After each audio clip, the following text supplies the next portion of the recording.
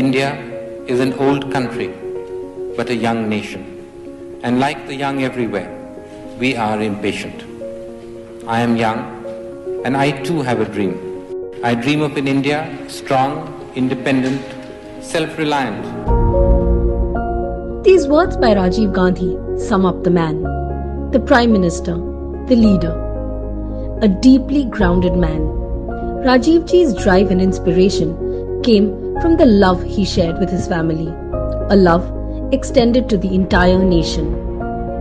During his tenure as India's youngest Prime Minister, Rajiv Gandhi proved he was a visionary who understood where the world was heading and steered India accordingly, so that one day she could lead the world like she is destined to. His dreams of turning India towards the computer age was so successful that today India boasts of its own Silicon Valley, with Indians leading tech giants across the world. And his insistence on a telecom revolution is why every Indian owns a mobile phone today. But his dreams were not just technological. He dreamt of a self-reliant India and of Indians with the power to control their destinies. To this end, he introduced the Panchayati Raj Bill and gave power to rural India to have a say in their day-to-day governance.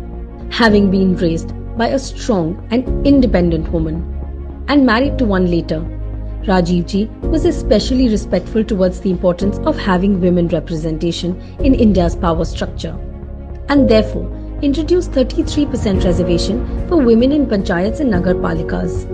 Tuned to the needs of a young nation on the cusp of greatness, Rajiv Gandhi dedicated himself to ensuring that the greatness was met with peace and inclusion. The Punjab, Assam and Mizoram peace accords reflected his resolve for internal peace and unity, while rushing to the aid of countries like Maldives strengthened India's position as a military and diplomatic power in the world.